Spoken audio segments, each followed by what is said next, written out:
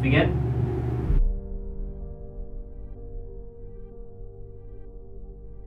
You have to make choices, and that's what this whole thing was about, choices. So if you make the wrong choices, you're not going to end up where you want to be. Why would he do this to me? No, we did this to ourselves. No. I went to church every Sunday. I believed in him. I was a good person. Wasn't enough. We only knew of him. Great presentation. Everything was really straight to the point. Everything was in your face like the world is. I was a good person. I believed in God. That's what they all say.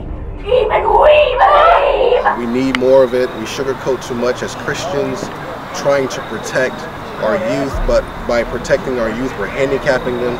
So we need to make sure that we're telling them the truth and showing them what the world is really about, but also reminding them who Jesus is and why he came for our lives and why he came to save us.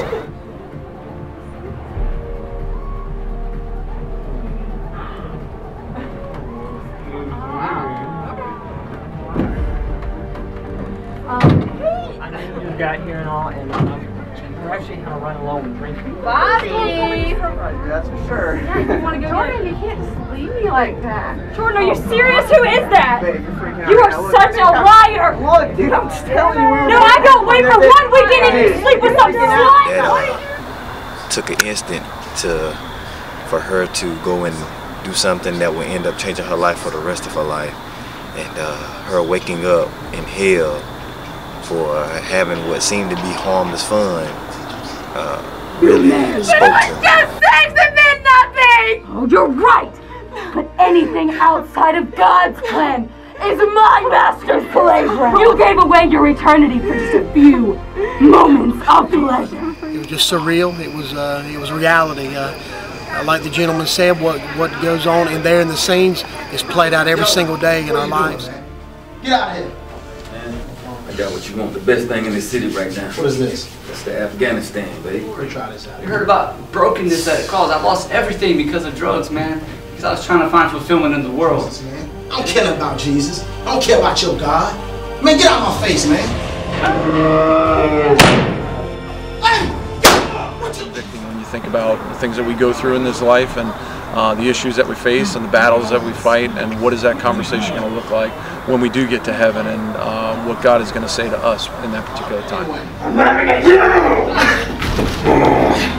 you! You've already given me what I want. Your soul.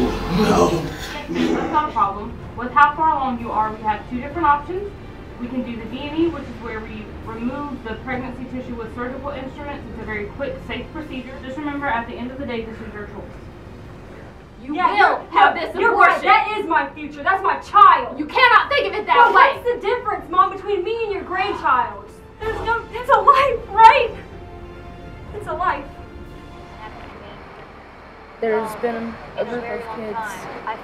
They have been calling me a lot of different names and telling me to kill myself and all kinds of different things. And this tonight is just literally changed my life. I love you so much. Please do not give up.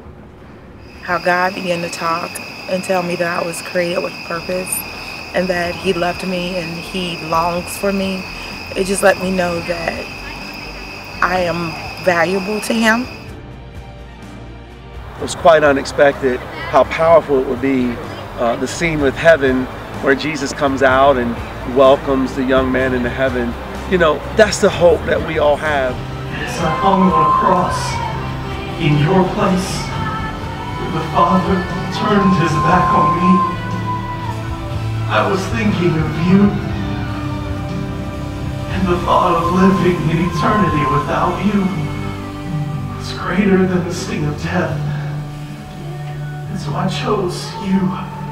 Yeah, I know that the act on hell, it was horrible. It looks endlessly painless, but that was just a demonstration. Real hell's gonna be way worse than that. Don't you know where you are? Maybe I can help you out.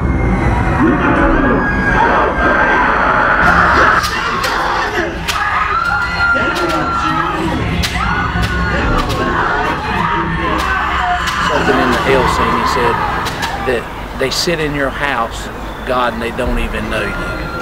And that just really touched me tonight. How many people sit in God's house and really don't know who God is?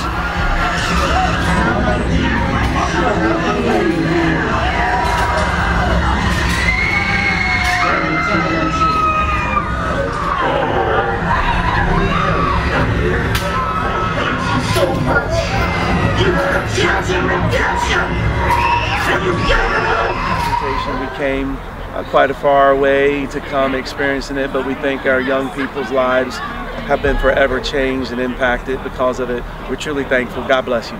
You know, this was the first time I've been through Helloween. We came here because my brother Charlie was so devoted to that, Charlie Moyer.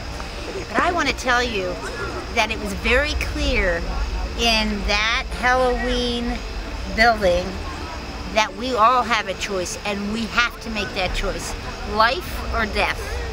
Following Jesus or not following Jesus, and even not making a choice. I think that was stressed so beautifully.